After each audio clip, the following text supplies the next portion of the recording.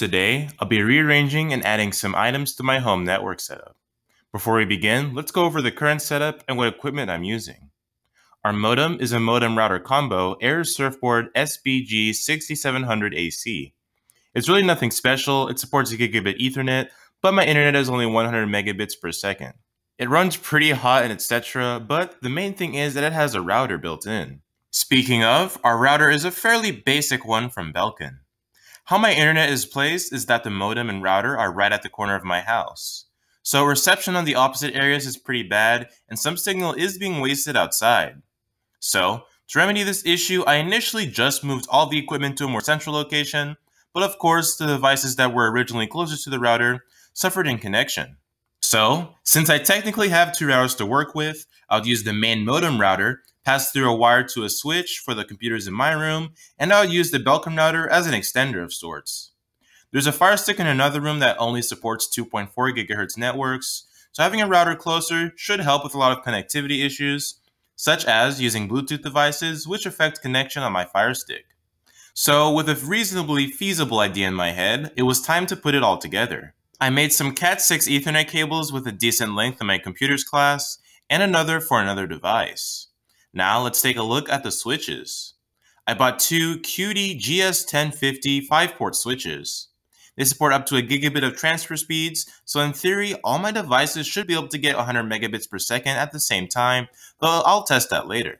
These switches aren't anything special realistically. I paid about $25 for both of them, so that should give you an idea of the quality, but for my use, they should be perfect. Here's a quick rundown of how it'll work.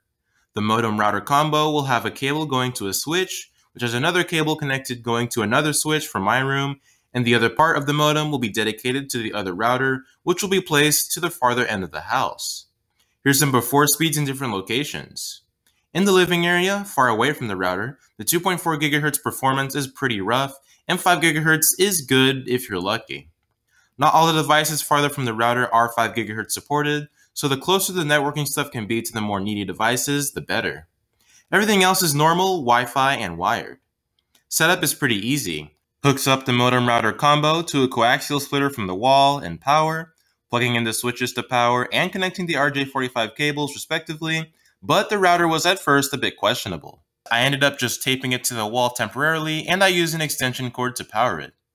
After setting everything up, it was time to see if my idea actually worked.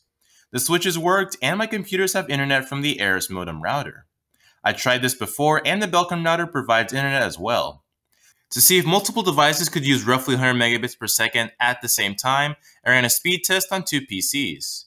Most of the time, they got consistently high results, so there shouldn't be any speed loss. 2.4 GHz Wi-Fi speeds are also a bit more tolerable in the locations devices were struggling. I even got a max download speed of 120 megabits per second on Wi-Fi, which was interesting. My upload speeds are still pretty rough though, and I don't know why, so if you have any input on that, please let me know.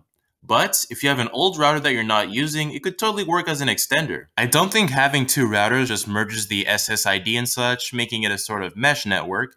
It did seem to behave like that, but I digress. Anyways guys, I hope you enjoyed the video. If you have any questions or suggestions, please let me know in the comments section, and I'll do my best to get back to you. If you did enjoy the video, hit that like button, but if not, you know where to go. While you're there, consider subscribing to the channel and enable notifications for more quality tech videos. Anyways, thanks for watching, and I'll see you later.